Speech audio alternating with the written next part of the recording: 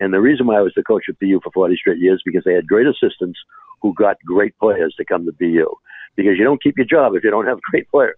Yep. And I had a whole bunch of them. And I would have a hard time picking an all-star team. You know, who was a better center iceman? You know, Sean McEachran or Ricky Mahar?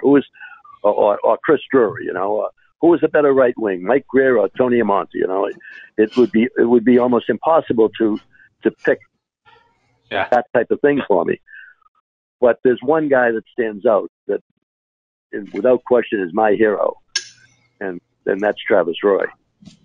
And I know probably a lot of the college hockey people, but maybe the national audience doesn't know who Travis was. But Travis was a highly recruited kid out of Maine who played at Tabor Academy, was a really good player, probably would have been an NHLer.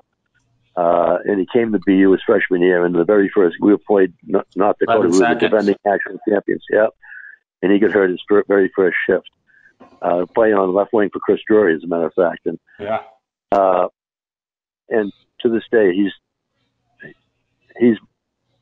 my favorite player.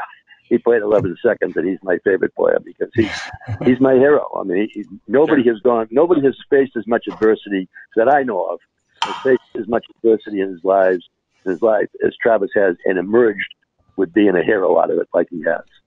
It's an unbelievable story.